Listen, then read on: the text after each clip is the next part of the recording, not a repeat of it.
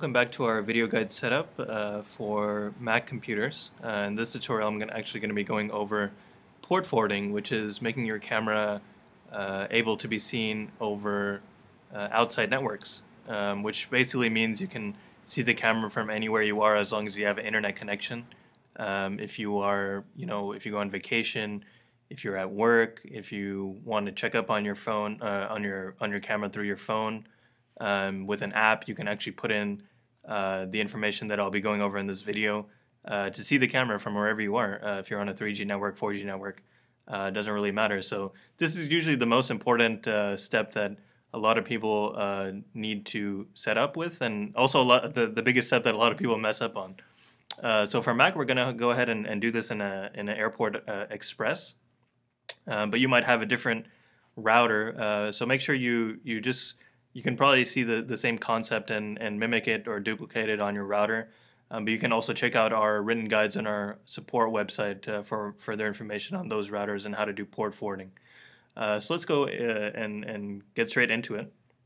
What I'm going to do is go ahead and open up IP Camera Tool, which is in my Downloads folder. And I do see the cameras here from the last time we were setting up the wireless. It's at 10.0.1.4, which is what it was at before.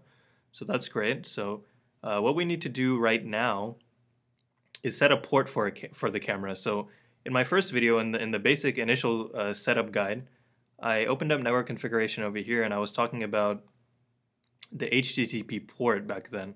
And I left it at 80 for that video, but in this video what we're going to need to do is set up a different port other than 80 in order to get the port forwarding set up correctly, because usually devices set port 80 as their default port, such as your router usually. And so what happens is if you leave this port at 80 and you try to view your camera remotely after you go through the whole setup that I'm about to go through, you might actually pull up your router in that case. Sometimes you might not pull up anything at all.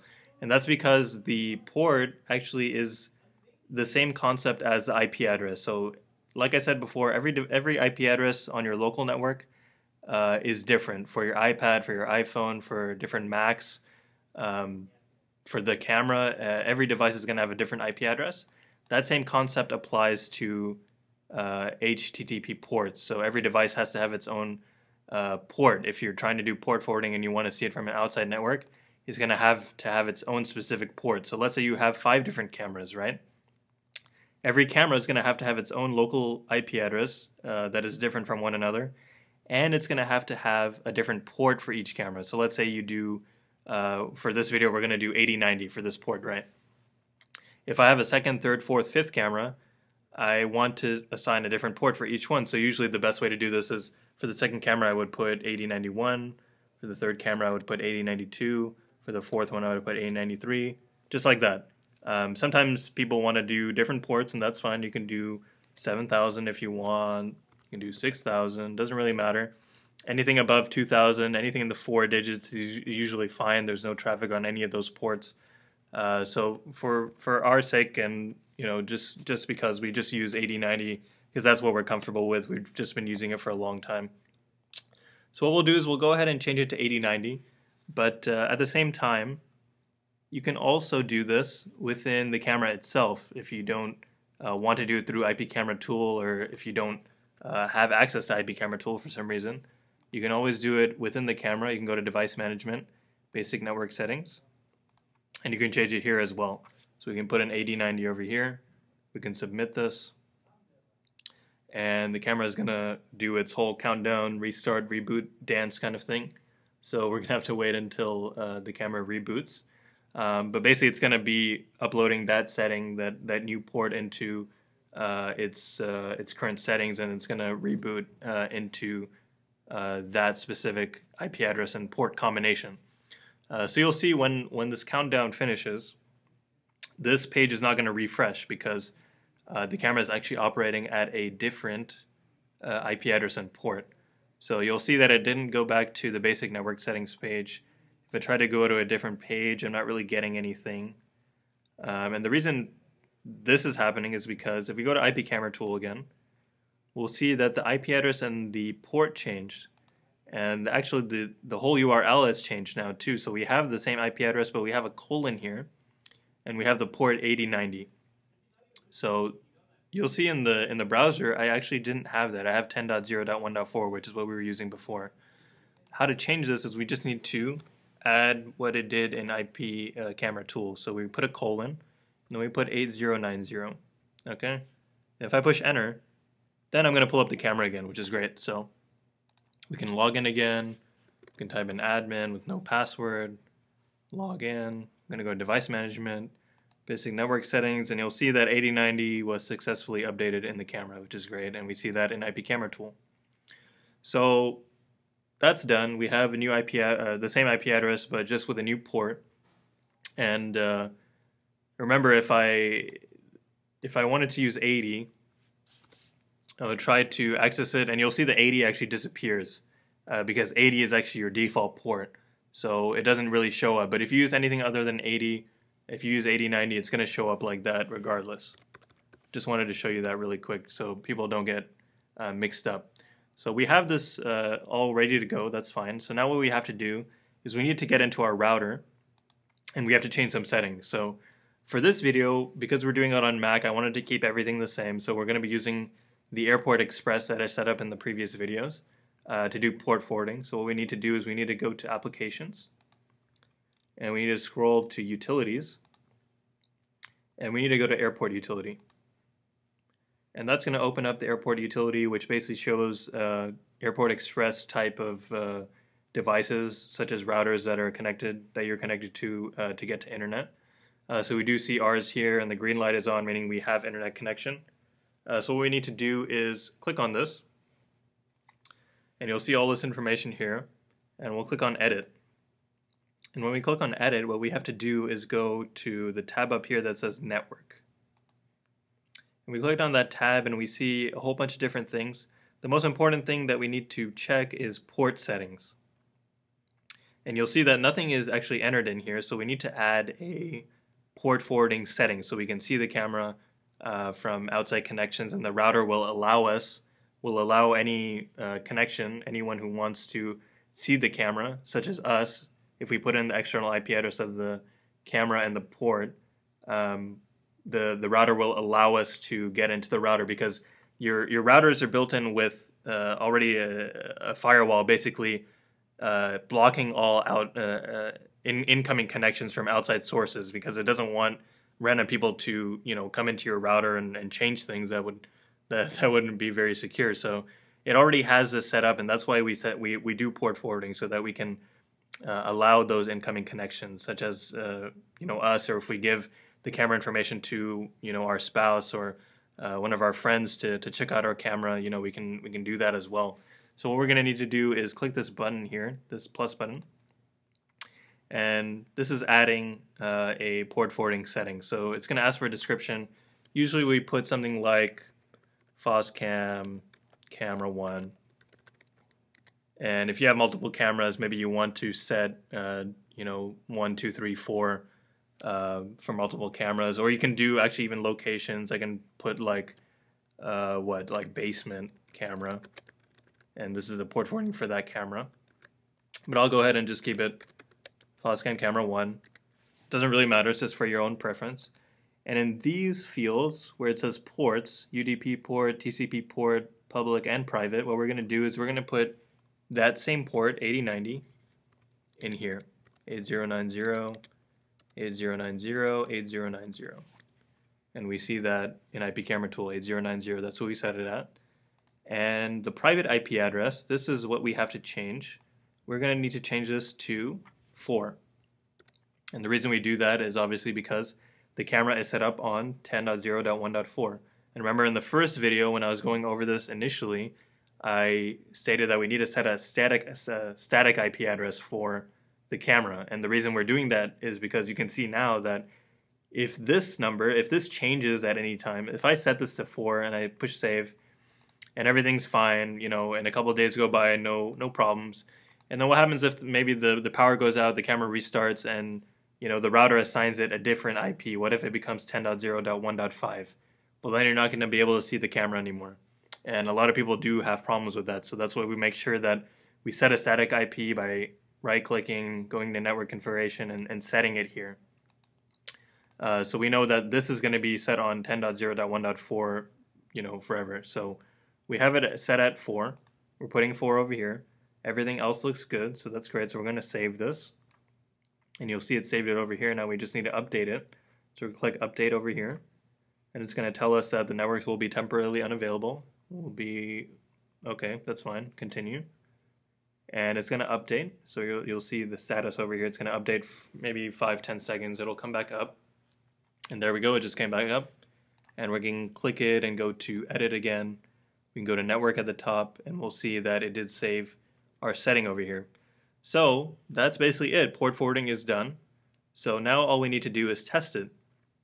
So how we test this is we need to find out what our router's external IP address is. Now, there's a difference between local IP addresses and external IP addresses, and it's a basic concept that you should be familiar with if you're not.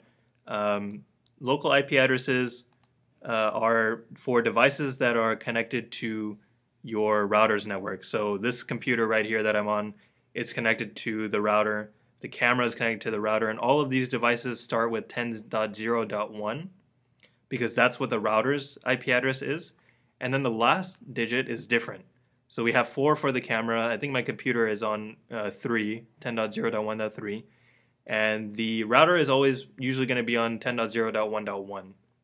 So that's for local addresses. That's because this computer that I'm on right here, it's connected to wireless. It's within wireless range of this router. These devices, other devices might be connected with wireless. The camera might be connected with the Ethernet cord. As long as it's directly connected to the router, it has a local IP address. An external IP address is what your router is broadcasting to the rest of the world. Everyone's outside network, everyone's router has an external IP address that is assigned by your ISP, whether it's AT&T, Comcast, any of these different networks. Usually they assign you a static external IP address that doesn't change. Sometimes if you're on cable, you might have a dynamic IP address, and for that you're going to have to set up a DIN DNS address, a host name, and you can see our other videos on how to set up that specific thing. But if you have a static IP address that's external, go ahead and let's check it out by pushing Edit. Let's go to Internet over here at the top, and you'll see this address right here is different from our local IP address. It's not 10.0.1 something. This is 12.69.124.228, and this address is being broadcasted to the entire world. Anyone on the internet is able to connect to our router if we let them, which is basically what port forwarding is. It's allowing people to connect to your network if they're on the internet, if they're connected to the internet. So this is our external IP address. And this is what you're going to be using if you want to view the camera from a phone, from your house, from your work. I'm sorry, not your house, because you would be connected to your local address, so you wouldn't even really need to use this. But if you're on any other network that's outside your home network, you would be using this internet address. So let's go ahead and copy this. And let's go to our browser over here. And let's try putting this in. And so we're going to put in 12.69.124.228. And if I try to push enter here, it's not really going to do anything. That's because I forgot the port. I have to put the port at the back. So I need to put :8090. And now if I push enter, it should come up with something, and that's great. And it came up with the camera. And you'll see that this IP address is different from the one we have, the local one, and it's still pulling up the same camera. And so that's basically showing you that, because this IP address is external, it's still able to be seen. Because whether you go on another network, you're still connected to the internet, and the internet is just this huge web of outside networks, all connected at the same time together. So just to prove that, this is working correctly, I can actually just, I can connect to a different network. So if I connect to, let's say, our Foscam 1 network, I connect to this network. This network is not going to have the same IP address or local IP address or external IP address. The entire network is different. And you'll see nothing is being found in airport utility. But if I use the same IP address to try to connect over here, I'm still able to pull it up. and that's because I'm using the external IP address. This is the IP address of my network on the internet, and I'm able to get to the camera because I have assigned it a specific port, and that's for this specific camera. So this proves that port forwarding is working. So we're set up, we're done, that's great, we're finished. A few things that I did want to go over. Let's go back to our main network.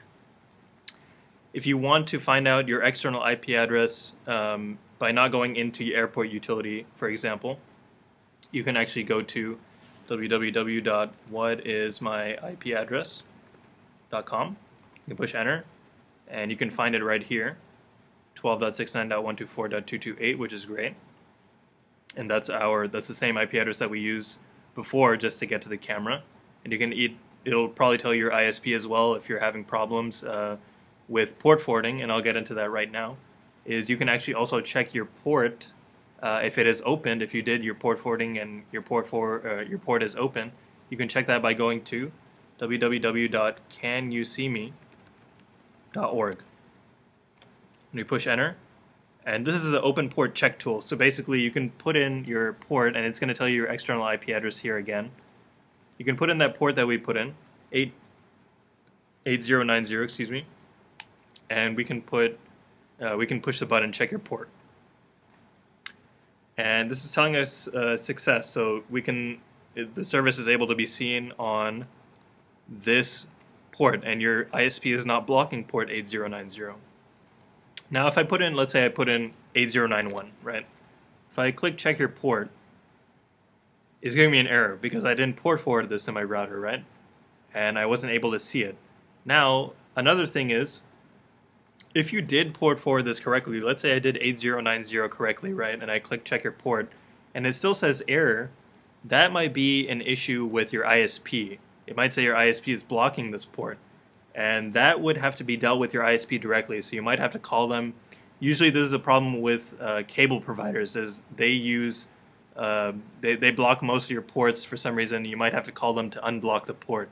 So go ahead and you can give them a call and ask them, you're trying to set up your camera, or you're trying to set up a device on your network, and you're trying to port forward it, and the ports are being blocked. So you can ask them to please unblock your port just for this specific device, or if you have multiple cameras for a specific range of ports. And they should be able to let you do that, and they'd be happy to do that for you. So that basically concludes the port forwarding guide. If you have any other questions, you can just email us at www.foscam.us. Our email is support@foscam.us. And you can check out the other video guides for some basic features of our cameras, or if you need any other help, you can go back and see some of the other videos from Mac on how to set up wireless or just basic setup.